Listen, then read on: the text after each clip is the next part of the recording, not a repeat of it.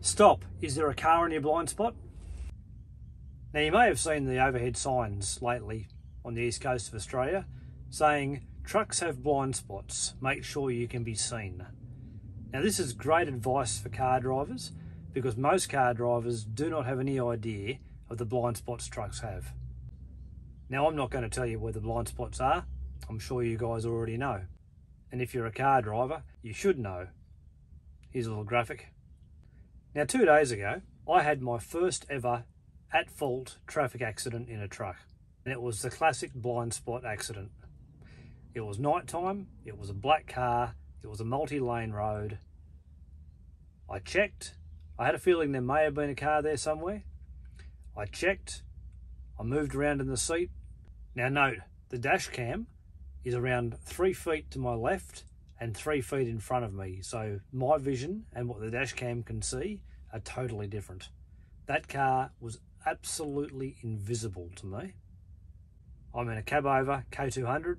I have a window with a spotter mirror in the door. I have my regular mirror on the side with a spotter mirror.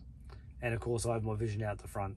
I checked, had a good look. I could see my side lights in the mirror. I could see there was nothing down the side of me.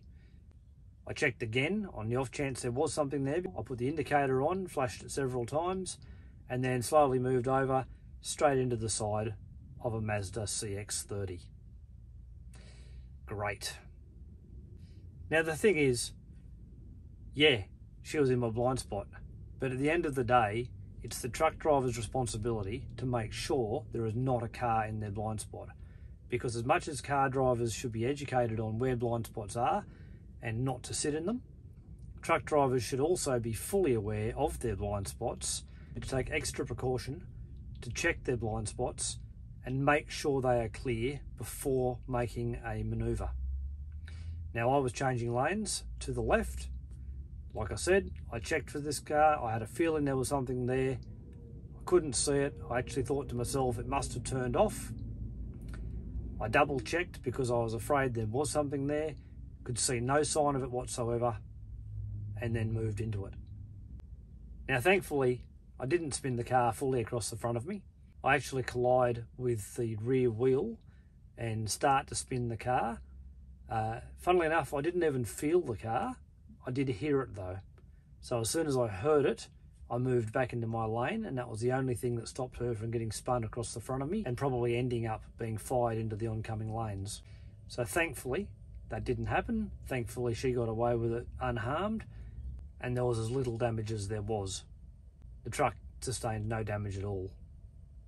A couple of marks on the bar, bit of polish, you wouldn't even know.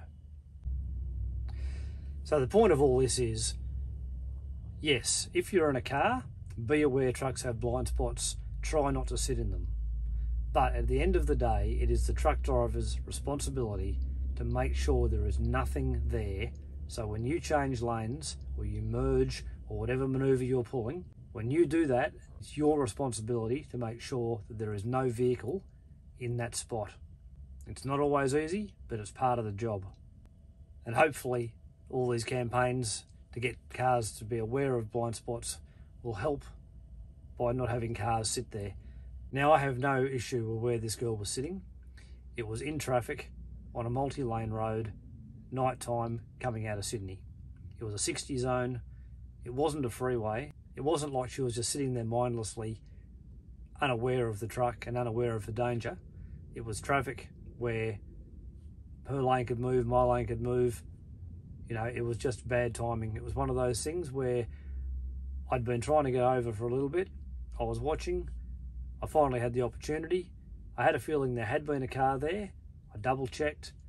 I was sure there was nothing there. Thought it had turned off. It hadn't, and I collided with it. My fault. I'm the driver. I turned the wheel. She's just in her lane doing her thing. Wasn't the safest place to be, but in all honesty, it was my responsibility. Nobody lives the perfect life, but that's what makes us human.